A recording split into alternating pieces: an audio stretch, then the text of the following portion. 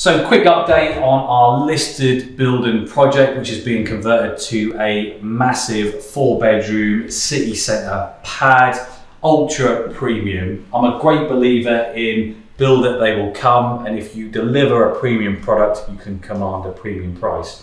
So when you're dealing with these old buildings, the key thing is to know what you can touch, what you can rip out, and what you can cover. And in this area, which is sort of the grand entrance, we haven't touched a thing. All of this old cladding and old panelling is part of the heritage of the property. We decided to leave it in situ as it just adds to the character.